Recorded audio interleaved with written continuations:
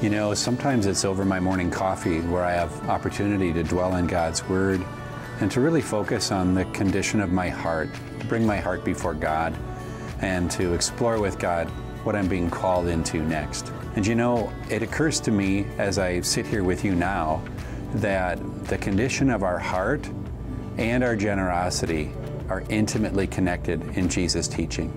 And so I want to thank you in advance for your generosity, your giving on Giving Hearts Day on February 9th.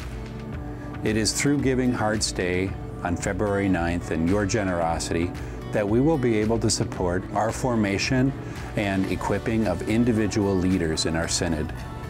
It's through Jeremiah 29 that we'll be equipping 10 leaders from across our synod over the next 3 years with community organizing skills and entrepreneurial skills to be able to lead transformational projects in their local communities to serve God and to serve their neighbor. And this Giving Hearts Day on February 9th, your gifts will also support our leaders across our synod who are carrying a burden of educational debt. Your generosity will enable them to serve where they feel called to instead of only where they can afford to. Jesus said, "Where your treasure is, there will your heart be also."